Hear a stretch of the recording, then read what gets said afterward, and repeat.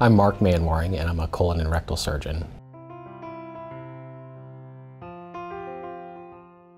Well, when I think back to the earliest exposure I had to medicine was when I observed in an emergency room as a teen, and I was able to see physicians of various specialties treat sick patients and work on their wounds and be able to fix things that had been broken. And that really is what got the wheels turning and got me interested in medicine.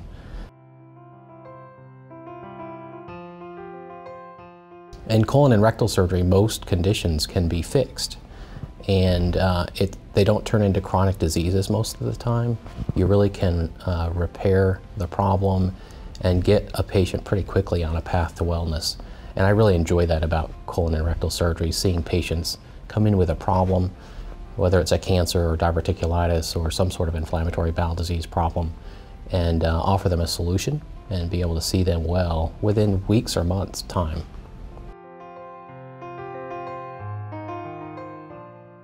So my commitment to all of my patients is to treat them as a family member.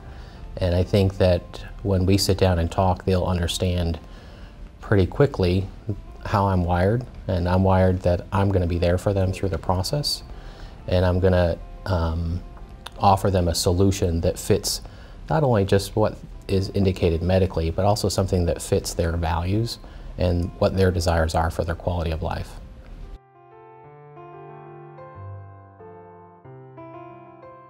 I have 4 kids, and that certainly keeps me busy. They're anywhere from ages 7 to 15, and so it's just a busy time in their life.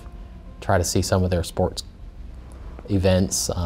We're pretty involved in our church, and those things take most of my time. I like to hike, and we've been doing more of that as a family since we came here to Middle Tennessee. There's lots of great places to be outdoors.